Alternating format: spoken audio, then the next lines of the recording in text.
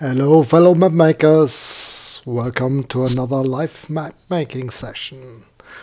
Welcome to our little corner of the internet, and hope you're still here even though Easter is fast approaching and you're not already off for a long weekend, or if you are and watching this later, hello and hope you had a good weekend.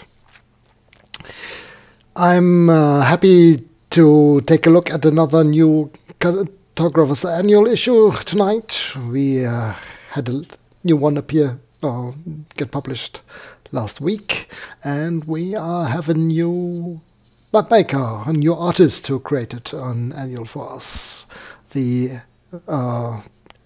Prybylski style, which you see on the screen. Prybylski is the name of the artist, and they've been around on the forum and Facebook for a while and created some nice stuff, and now we've had the chance to get them to create something for the Cartographer's annual. New overland style, hand-drawn with inks and watercolors, then scanned and imported into Campaign Cartographer. Thanks to Sue for doing work doing the importing stuff, the conversion stuff, and from there I took it and created the annual style from it. We've already seen a beautiful map from Vivian on the forum, and you might want to check that out, and I hope more people will use the style in the future. We're certainly open to expanding it a bit with another annual issue to make it a double-sized drawing style. But let's see what we can do with it tonight. It's a normal overland style in most aspects, so I'm going to be using pretty basic functions, trying to take it slow and show map making for newcomers to Campaign Cartographer. I think the style is very well suited to that because it's easy to put things together. And but if you've got any questions during the session, do post them in the chat. I'll be happy to explain expand on things I'm doing, try new things with the style. If you've got any ideas, if you want to see anything special, let us know, and Sue will forward me anything to me that I don't see directly in the chat. So with that, let's get going. I'm got the example map here on screen, but we are going to start a completely fresh new one, and for that I'm going to click on the new map icon on the file toolbar, click new. I'm going to save my changes, and the map type we're looking for is overland maps. I'm going to keep the design settings myself, option, and from there we are gonna take a look. Where is our style? And it's alphabetically sorted, and here's the Prybylski watercolor style.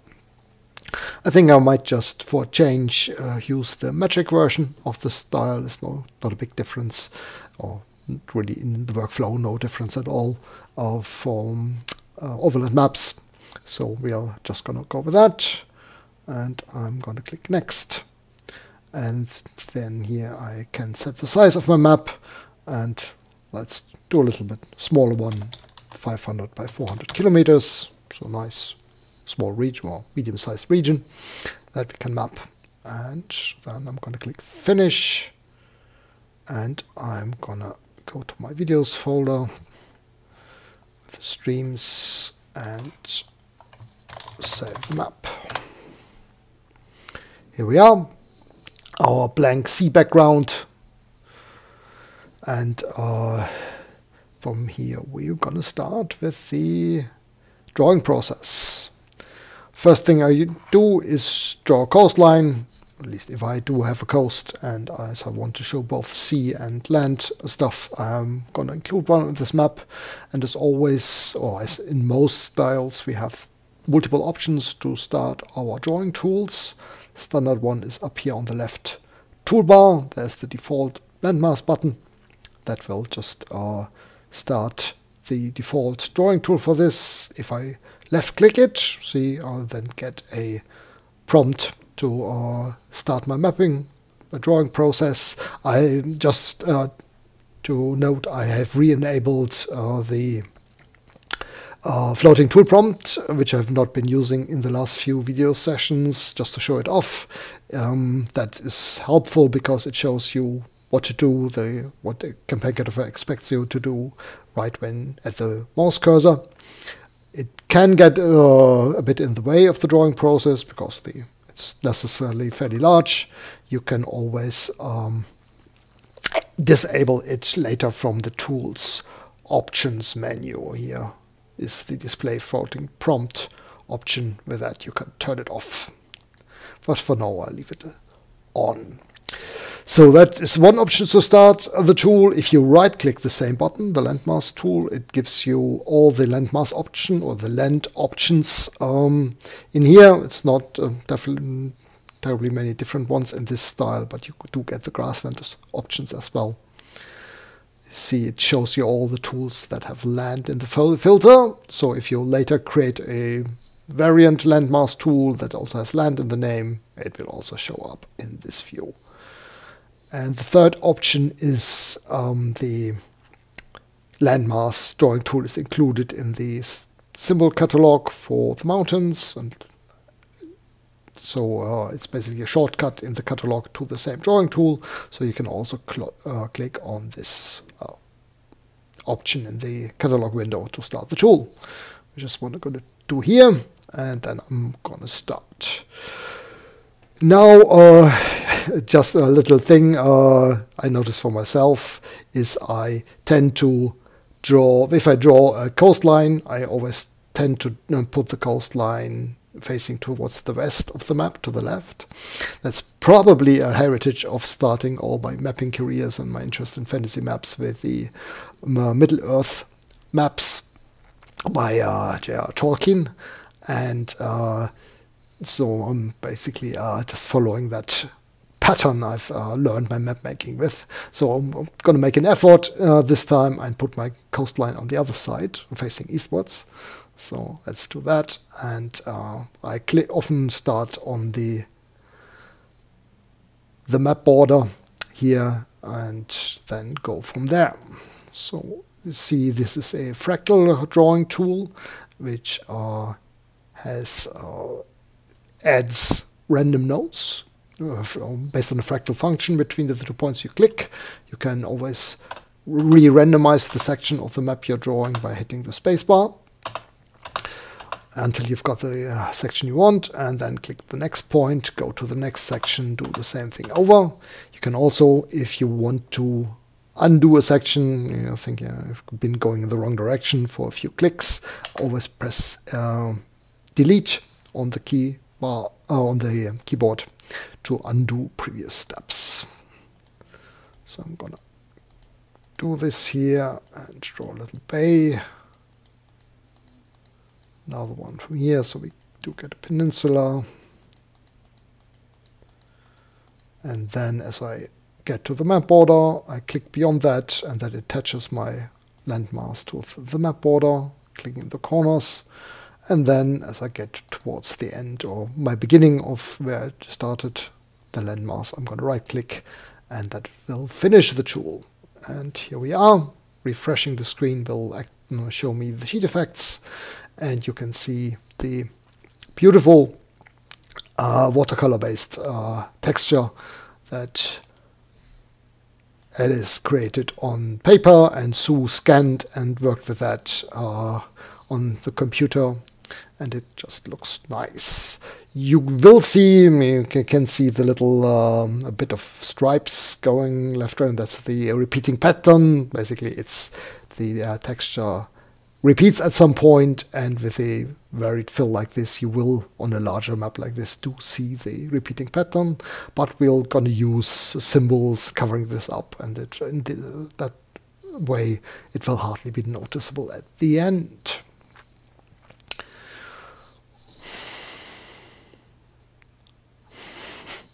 Alright, so let's see where we go from here. Next step, I do want to create a few islands and stuff, so I'm not quite done with the landmass. I'm going to use the landmass tool again and just draw a few islands on my map.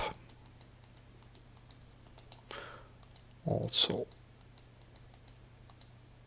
pieces of land jutting in from the map border. See. And if you've got something that you don't like, you can always use the edit function of the drawing tool. You can see press E, then select an edge on the command prompt. I'm going to do that. E, that gives you the big cursor, the little square. And where you click then the editing will start. So I want to make this a little bit smaller here. Draw to the point I want to go, then right click and then attach my edited section to the original coastline, refresh the screen, and there's my edit on the landmass. I can also use a drawing tool to draw inland seas here. We have the cutout tool, which basically will break a hole into our landmass. So say I want to put in a large lake or inland sea here. I can draw this, and due to a color key sheet effect on the landmass sheet, this will appear as a hole, as a break in the landmass. And here we do have a very nice layout for our coast to start with.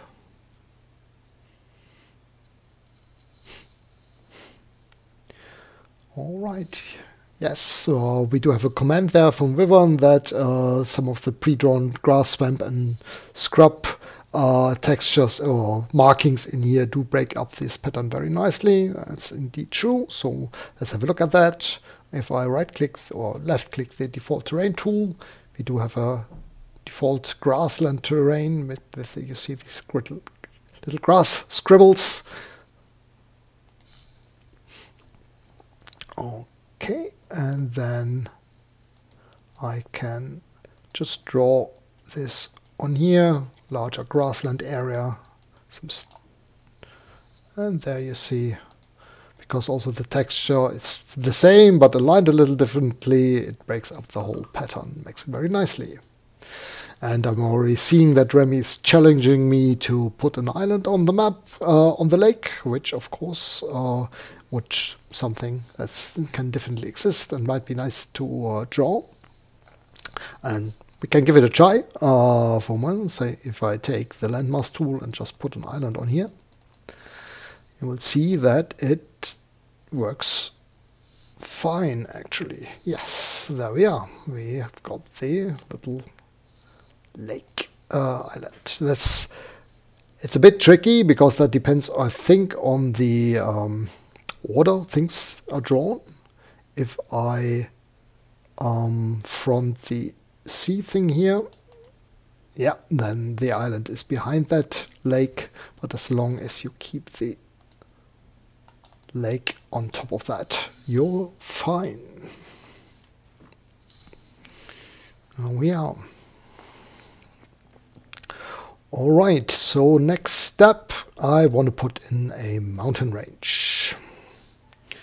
So we've got we've got the catalog actually already loaded, but I do want to make sure that I've got my layers and everything set correctly. You can see I'm the vegetation layer here on top of the moment. This is our property indicator that shows all the current values, like the color selected and the layer and the fill style, and that doesn't quite match the mountain symbols.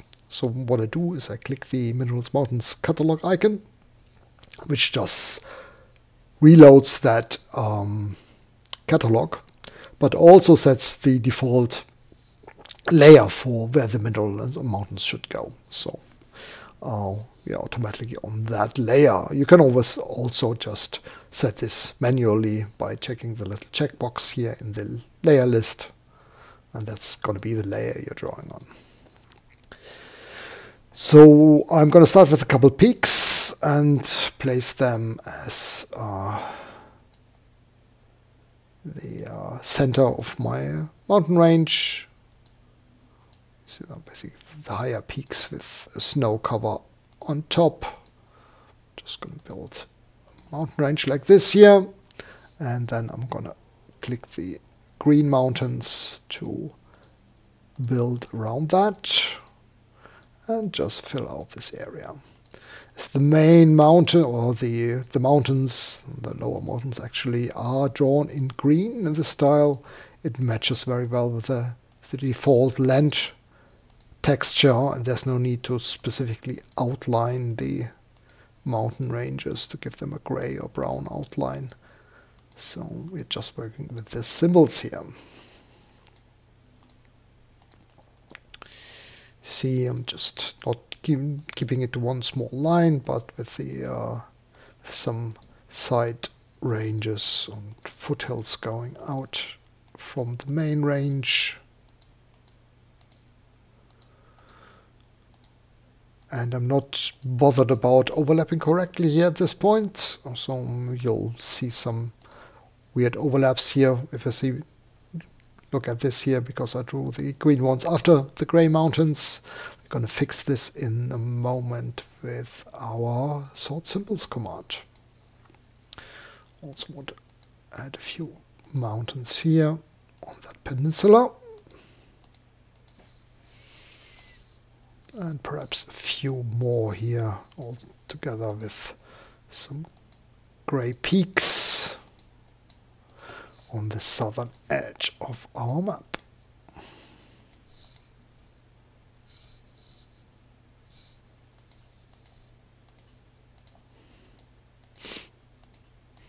Here we go. And now I'm gonna, you can already see that the map border, the white screen around the map border hides the edges of the symbols here. Bless you, Asa. That was my cat sneezing.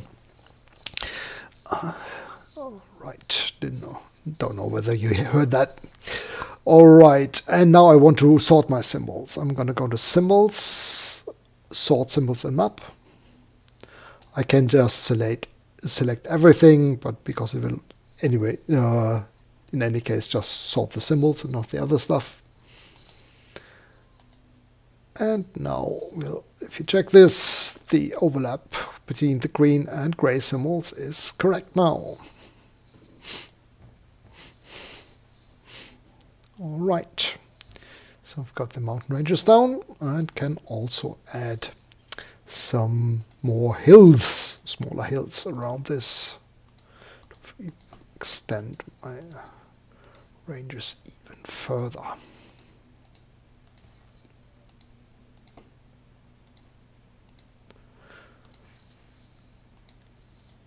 Go some hills around this range here.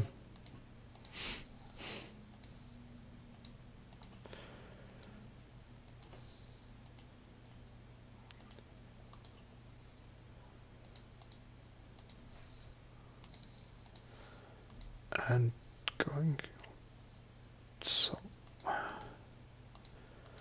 on the southern edge of our landmass. Yes, you can see each click of one of these symbols places one from a grouping of symbols, a so-called collection.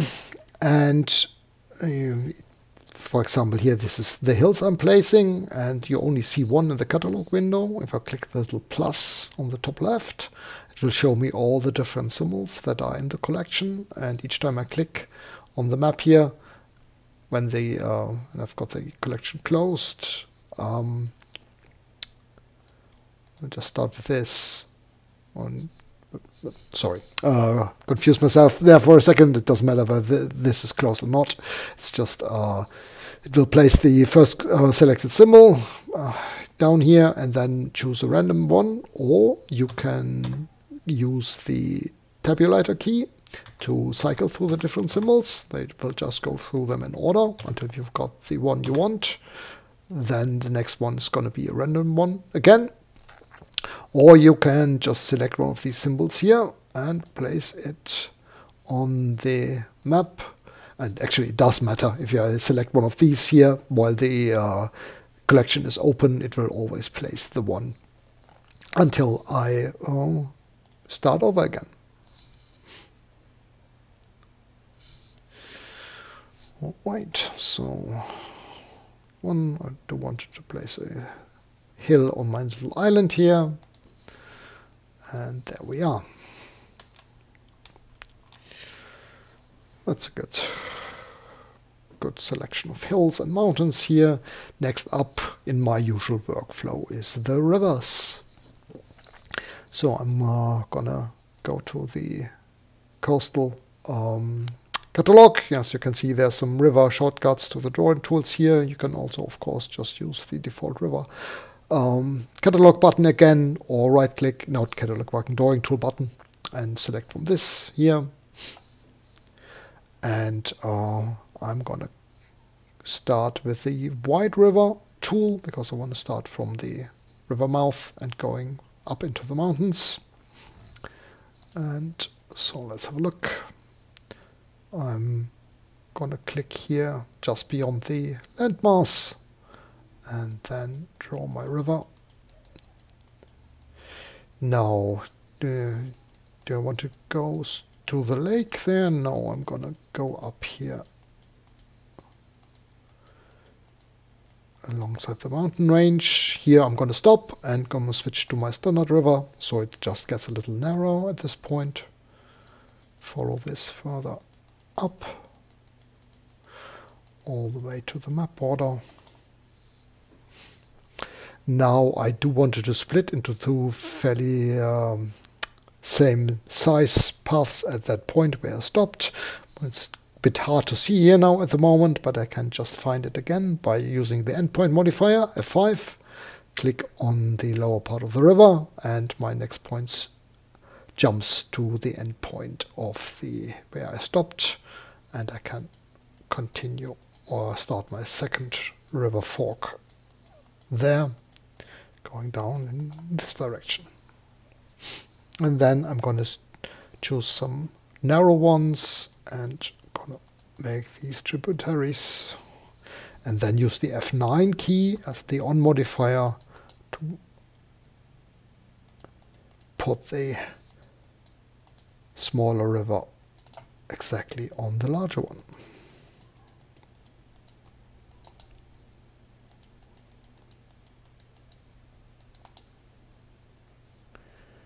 And one more down from here. And that way I do have a nice river system going from along the side of the mountains towards the sea. I could put in at least one or two up here on in this area. Oh, actually, but I'm not going to do this. I'm actually going to put a bit of a desert in here later and assume that the mountains block my prevailing winds, and so the water all falls on the southwestern side, and the northeastern side doesn't get much. Is in the rain shadow and doesn't get much water. So here I'm debating myself a bit. Do I want to assume this is more of an inland sea and the endpoint of rivers? So like the Dead Sea, for example, in Israel. Or do I want to make it a large lake which has an outflow and go on to the sea? And here I'm going to opt for the endpoint here, really, I think. And so I'm just going to put in couple rivers.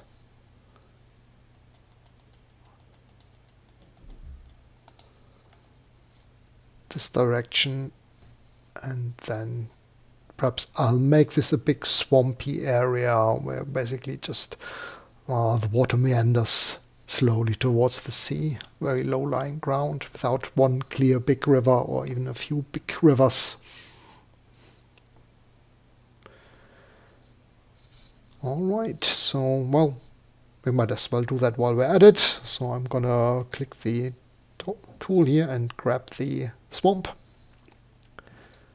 And I can use the trace tool to trace an existing entity. So I'm gonna take the edge of my inland sea here.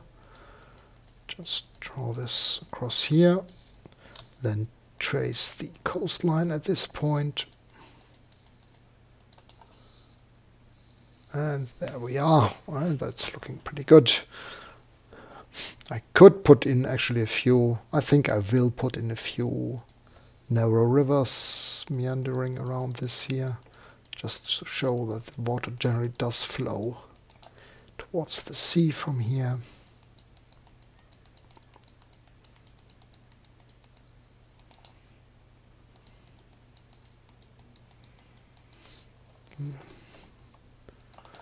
And we can also use our lake tool to put in a few lakes.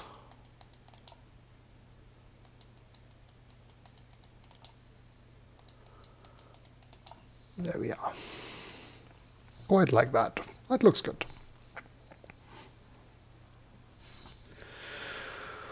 Alright, so we've got this swamp down here, and I did want to add a desert on the northern edge of our map here. So let's see what we have in the natural features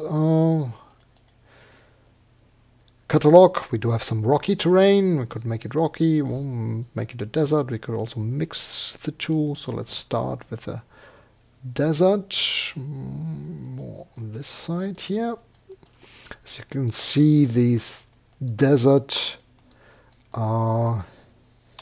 tool does extend beyond the map border, and that's so you don't get the effect that the edge fade effect is visible on the map border here. You just see, while I followed the coastline exactly, we do get a bit of a green, and this is because we have an edge fade effect on the desert sheet, giving us a little bit of a transition, which looks nice for the coastline. And now let's see how it looks if we put in some rocky terrain overlapping the desert here. The terrain tools are set up to all have their own sheets, so the sheet effect should be working on that edge there. There we are. And let's see, we do have the transition from the desert. We don't have much of a transition here. Are we missing a sheet effect on the terrain mountains sheet? Let's have a quick look. Let's do a quick save in between so we're not losing any work if something happens. Oh, indeed, the terrain mountains, it doesn't actually have the sheet effect on. So we've got to double check that in the template later. For now, I'm just going to grab my edge fade inner sheet and just paste that on the mountain sheet. So I took the one from the grassland and pasted it on the mountains. And now we have a nice transition. All right, so that's looking good. But what I want to do is I want to get rid of the green hills here a little bit, so because they don't quite match my desert colors. What I do notice, I did grab one of the ink markings here for desert, so I'm gonna not delete that. Here we go. I might also do away with a few of the green hills here. Not all of them, just a few.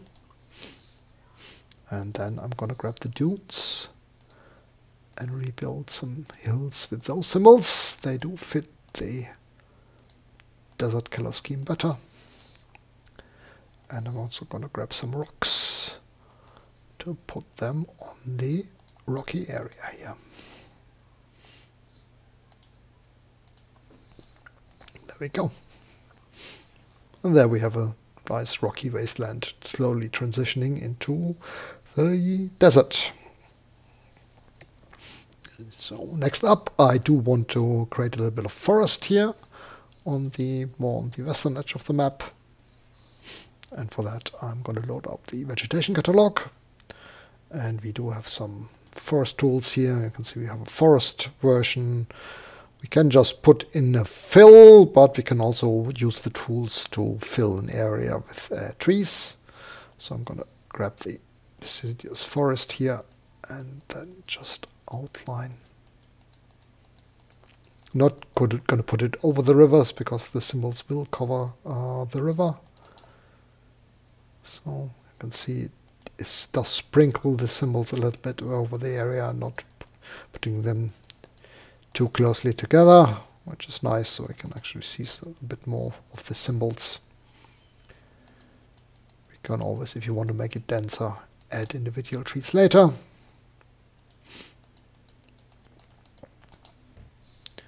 And so I'm going to grab more of the jungle tool to place some jungle trees down here. And a bit of the pine trees as I go into the mountains. Though I think it's probably easier to sprinkle most of them individually. I'm just put in a few so we do get a little bit of the background texture there for the pine trees, but as you can see we only get a couple in the area because the area is very small.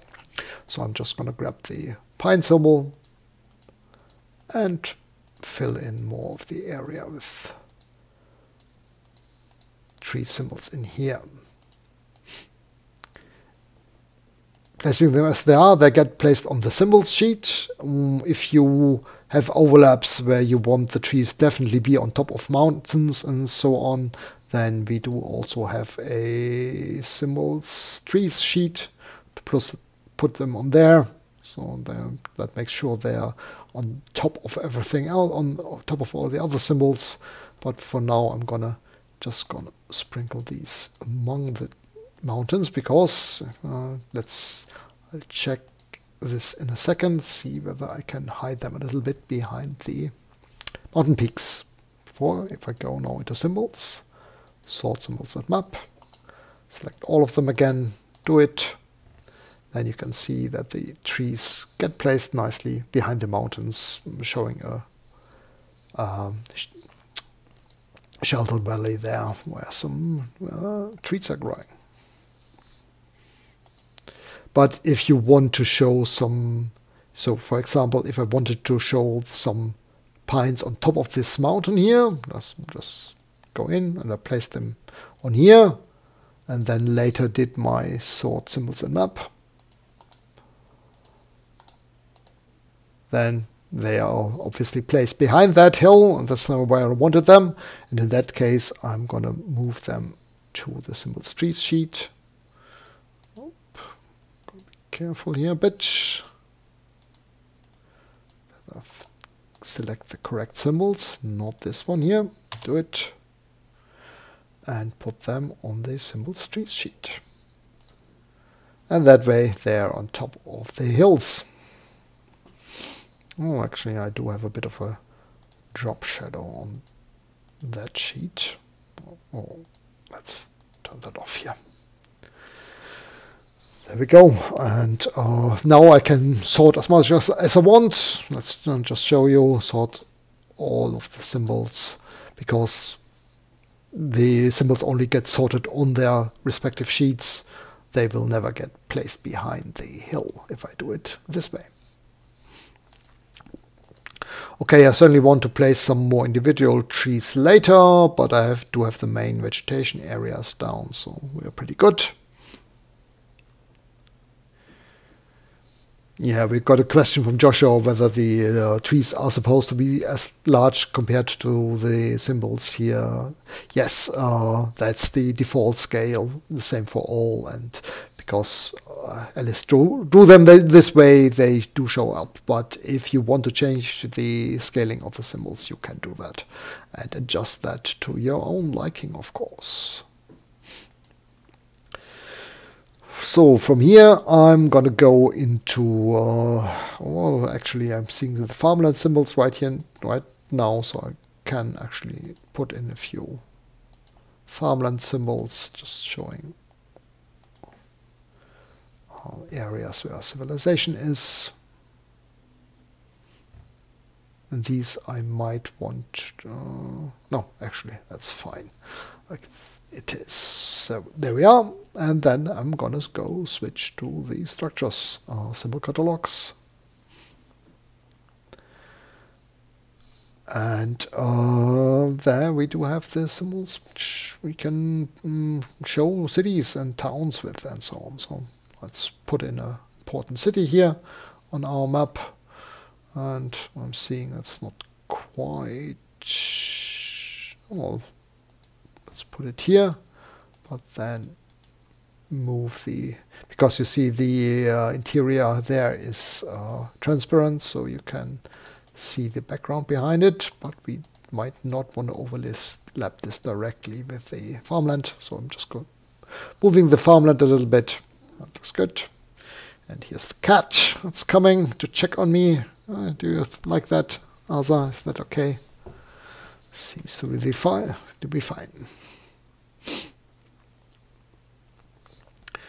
All right, so let's continue and put in a bit of a town up here. Let's see.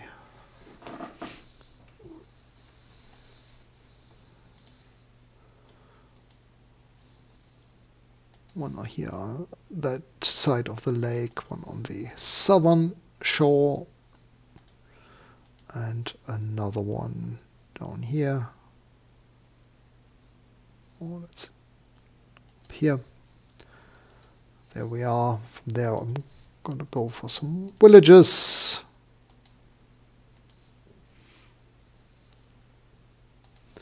Here along the river and further up towards the desert here. One on this shore, one on here on the outer coast. Then I'm going to grab some hamlets.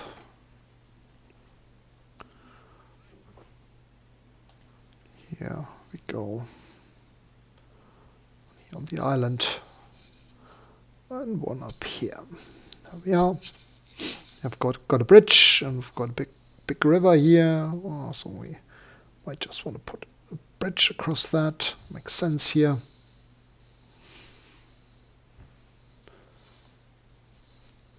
And then we've got a big castle. Let's put this at the center of our kingdom somewhere here. We'll probably also have the castle here. Here we go. Towers. Always nice for me to depict border forts and similar structures with. So we might have one here. And I want to place it on the mountain here. The usual problem only is going to be that if I sort it, it's going to appear behind the mountain. So I can do the same thing as with the trees. I'm going to, even if it's not a tree, I'm going to put it on the symbol tree sheet, and then it will stay on there. Then we do have a lighthouse, so it certainly makes sense to have a lighthouse here showing the entrance into that bay, guiding the ships, and perhaps one here on the northern edge. That island. We have some camps, so put something here on the edge of the desert, and some nice deserty ruins which we can put in the center here.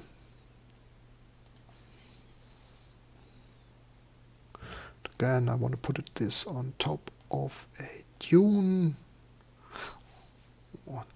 Actually, no, it's actually not necessary, or it might actually be behind the dunes. I'm just going to put this in here and do my symbol sorting again. And there's my obelisk nicely sorted into the rest of the symbols. I've got tombs, so let's put one here in somewhere at the top of that river. And one here at the end of the landmass. And then we do have some roads we can use to connect all of our different settlements together. So I've got here, put this over the bridge, and then going to this town. See, it's probably gonna fairly impractical to put a road through these swamps here, so instead we're just going to go on and go around the lake. Probably more common to take a boat across here to avoid the large way there, and then one road leaving the map down here, and from the city northward follow way up to this town here, and we'll also need zoom in a bit and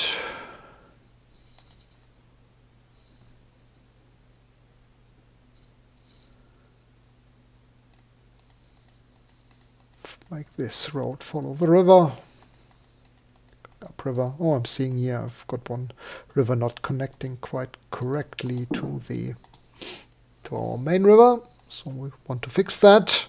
So we're going to go in, grab the node edit tool, grab the end of our river. Oops, and that's the reason why that happened. I used the on modifier to place the end of that river, but because there's this hardly visible terrain polygon on there, my on modifier did not hit the river, but instead hit the polygon beneath. So we'll grab the tool from here and move that bit. There we are. And from there I'm going to use the minor road tool to show that the roads going onwards from here are not quite as large. You see it's a broken line style. Use this to go into the desert and further northwards all the way along these pyramids here and leaving the map on the north edge. Also going to use this to further go upriver from our town.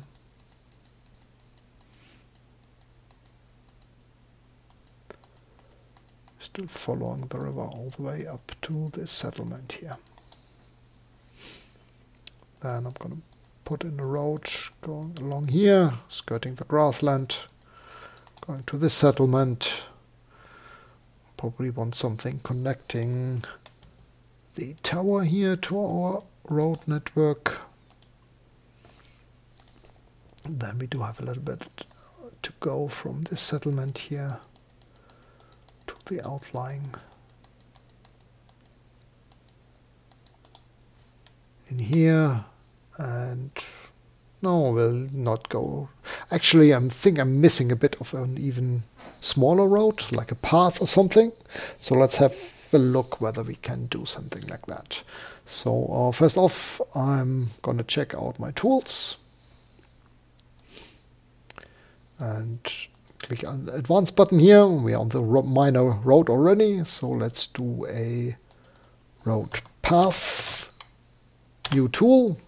If you've got one selected, then create a new one. The new one will have the previous one's properties. So we now just need to bother about the appearance of our line. So the properties, and here's the line width expressed as a fraction of our map border. So we're just gonna make this not half as wide, but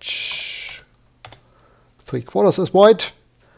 And then I want a different line style. Let's see whether we already have a path line style. No, we only have road line style. So what are we going to do? We first need to create a new line style. For that, I'm going into my line style dialog up here. Gonna select my road style, if I can find it.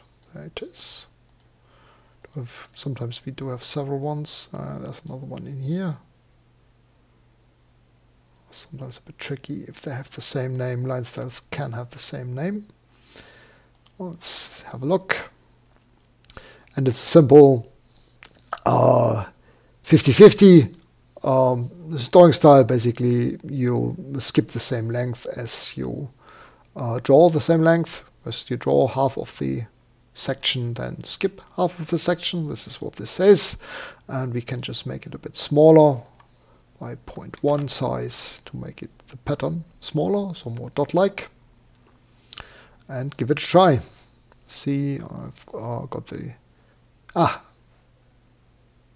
No, that's not what I wanted. I did not want to edit the road style. I did want to create a new one.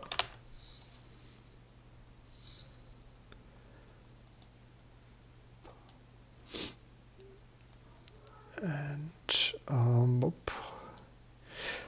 we've got a question versus whether the percent of map border is the height or the width. It's actually for of the wider. This the percentage of the wider of the two. If I remember correctly, yes, I think so. So I do want to create a new style. I want to create a path style. Want to make it 0.1 size section, and then I don't want to paper scale, and I don't want to scale to fit ends, and pattern length. Not quite right what I'm doing here. So I want to replace this. I want to draw half of the full length and then extend. So I get a skip section, skip by half of the full length, and then I'm defining my pattern length here with 0.1. Let's see how small that is. Probably a bit too small, but we're gonna have a look. I'm now going to go into my road tools again, my path, and in the properties I'm going to set my line style to the path here. Okay, and see if I draw a section here that was a misclick.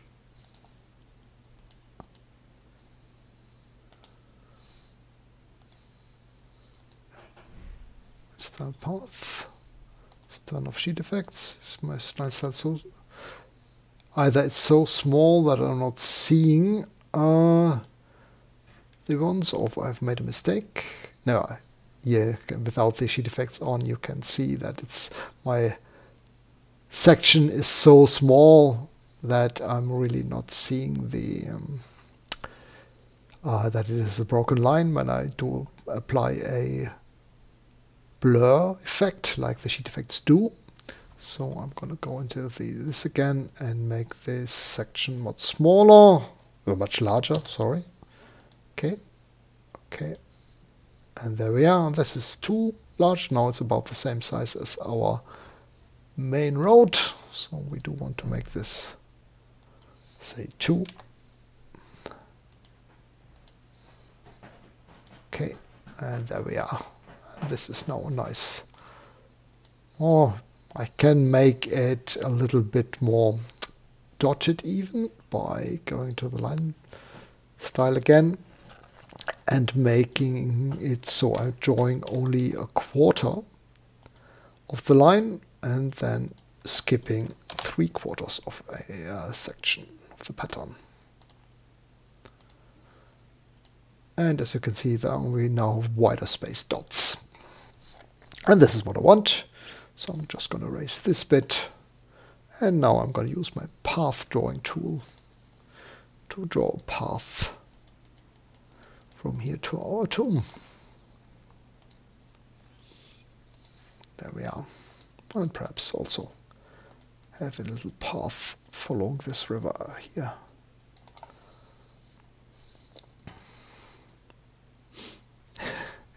Yes, so the sound there is Asa tearing up the carpet, the poor carpet that gets maltreated quite often.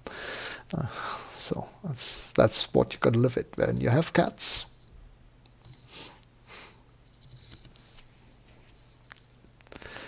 All right, so I've got my roads laid down, and I do want to do a little bit with the sea, so I'm going to take a look here at my catalog window for the sea. I do have some water.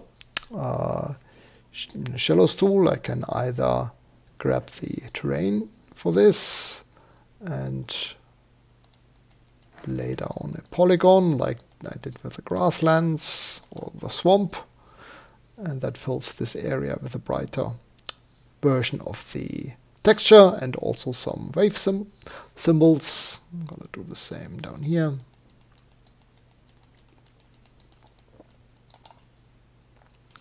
But you can also grab the symbol itself and just use this to place some individual markings down, showing reefs or shallow areas as you prefer. Here we go. And also might place in some rocky areas, some cliffs here.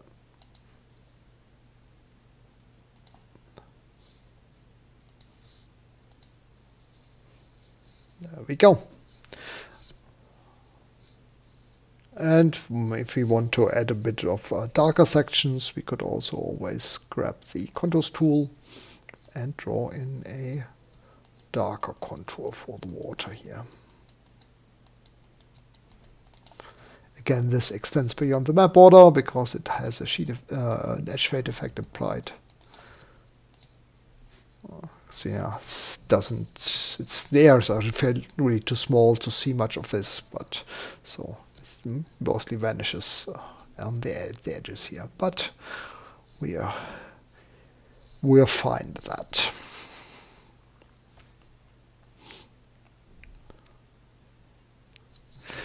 Alright, so next up we are gonna go into the labeling. So perhaps let's put down compass rose and scale bar first. In this style, because we didn't have much in the way of border political symbols, we can put them in among the border symbol catalog. Easy for ease of access. So I'll just grab the compass rose. Size is nice as it is. We don't need to change much there. It does fit neatly into the corner here. And then a kilometer scale bar. So this would be 200 kilometers. Let's put in just the 100 kilometer version. Let's right click. But we have to be careful because this is a half. The default symbol scale at this size will be half. We do need to set this to 1 to actually show 100 kilometers. Otherwise, we'll just show 50 instead with the wrong labeling. Here we go. And this fits in nicely. Okay, that's not where these are supposed to go, or either the sheet effect is incorrect. Let's have a look. No, they should not go on the sheet C. They should go on the sheet, on the text sheet actually. Let's have a quick look. Well, there's an error in the symbols. Let's go in here. If I click on the options, yes, the catalog doesn't have the sheet effect set. Oh, another little thing to fix. So these should actually go on the text sheet. And I did want to move this a bit so it does not sit on exactly on the scale bar. There we go. And now we can go in and set the color for our text. For our cities and stuff, I do want dark gray, and I want it to go on the text label sheet. And then I can put in names for our towns and cities. Turn off snap again, so I can place it correctly. I can align the text by hitting the key, the letters L for left alignment, R for right alignment, center for center alignment, or for the vertical alignment T for top. So right top would be here, left top here, B for bottom and M for middle for the vertical alignment, but I do want a top left alignment here. That means basically where the insertion point goes for the text. Text label.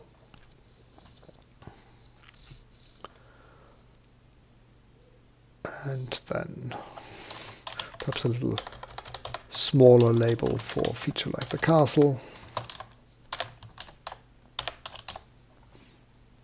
For that I'm going to align it to the right and make it smaller.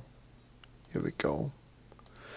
And if I want to keep my label sizes consistent, I can now just continue with the smaller labels. But if I want to go back to the larger labels, I can use the extract properties, and this will set my text to the same as St. Alban if I click on the baseline, so I can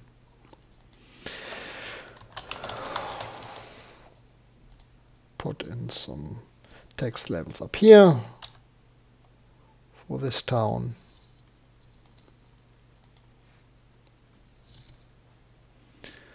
And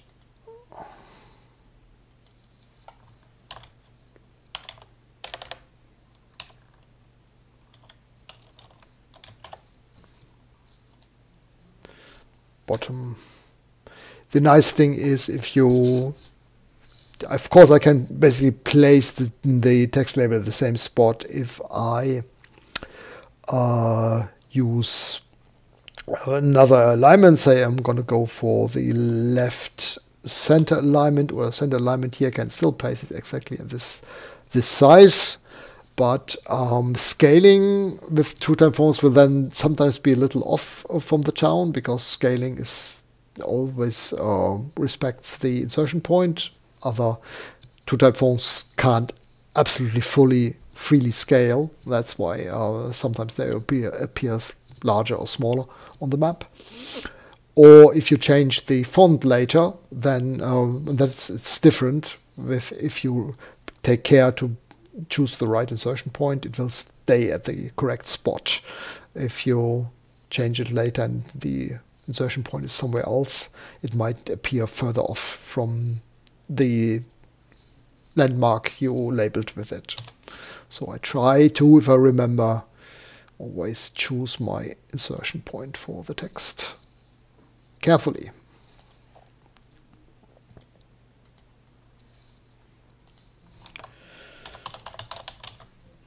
Right, so here I'm going to go with left and bottom, or I could go left and left and middle, place it directly on the left side, on the right side of the town. There we are. I've got one more town, so I want to label all my cities and towns at the same size. So I'm gonna go to Bay, bottom left, to place it nicely into the bay here. It's always nice if your text does not overlap too many other things. While it does have an outline that makes it legible, the fewer stuff directly out around the text, the more legible it is from farther away. And now I'm thinking I might want to make the labels for the main city, this is the only city on the map, a little bit larger from the town. So let's have a look. I'm going to change text properties, click the bottom line of my text, press D for do it, and there we can see the current height we have is 7.5, so let's make it 9. And as you can see, it enlarges, but the insertion point to the top left stays the same, and I'm not suddenly overlapping the city. Alright, well, there's my town, and then I'm going to go with extract properties to my smaller labels and continue placing my smaller labels on the map. Like this. Bottom left, place it here, there we go. And I would just have a few little more labels to do, and then I'd be finished with my map.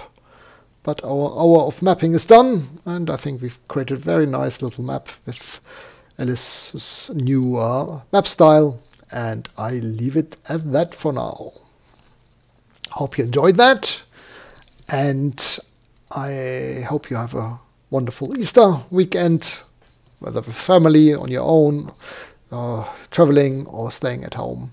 I hope you enjoy it, have a good time, and see you again next week. All the best. Bye bye.